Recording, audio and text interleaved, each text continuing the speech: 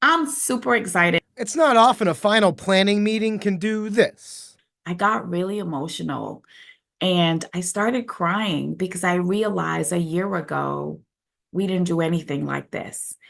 And I think about what it could mean, not just for us as a VCU and VCU Health community, but for us as a larger Richmond community. Dr. Marcel Davis is with VCU Health and has been organizing VCU Health's first cultural festival.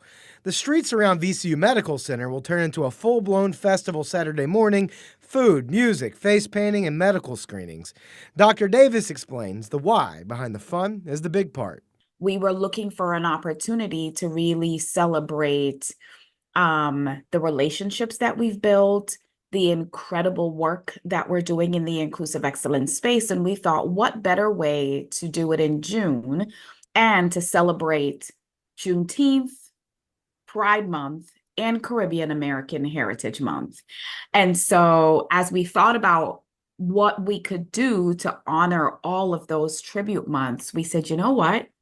We're just going to do a cultural festival. The celebration is aimed at highlighting the many cultural experiences and perspectives that make up the entire Richmond community. We serve an incredibly diverse patient population, right? And that's not lost on us.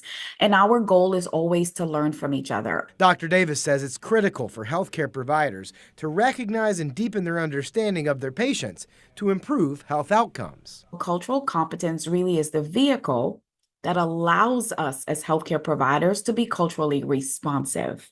And in order for us to do that, we've got to get those diverse perspectives and views and lived experiences, because that's what equips us to really serve our patients. The festival is going to be from 11 in the morning to 2 in the afternoon on Saturday. They're shutting down 12th Street between Broad and Marshall. That's where all of this is going to be. Free parking is available at the Children's Tower, and the first 300 attendees will actually get free food tickets, so make sure you get out there early. We'll put all these details on our website. That's WTVR.com. In Richmond, Jake Burns, CBS 6.